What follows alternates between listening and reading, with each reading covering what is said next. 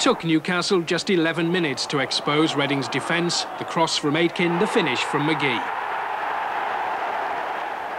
By the 20th minute, Newcastle were 2 up.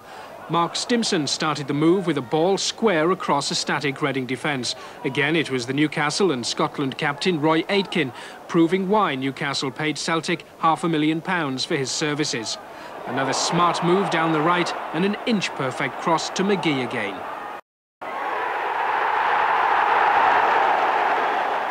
On Saturday, Newcastle gifted Reading 2 goals with appalling back passes.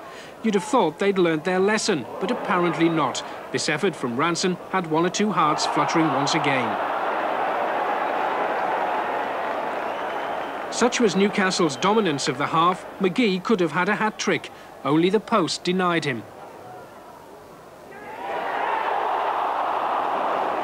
Into the second half now, and Newcastle put the game beyond Reading with a brilliant individual strike by top scorer Mick Quinn. Despite the close attention of 2 defenders, Quinn turned beautifully to fire home his 25th goal of the season.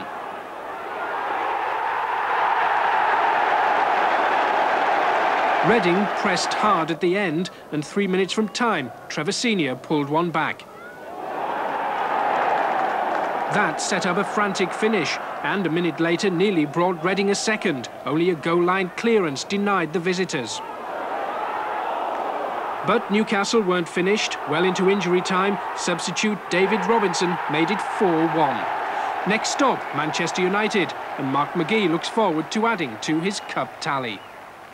The cup, to get 4 goals in the cup is great, by anybody's standards, I'm absolutely delighted. But as I say, most importantly, we're in the next round.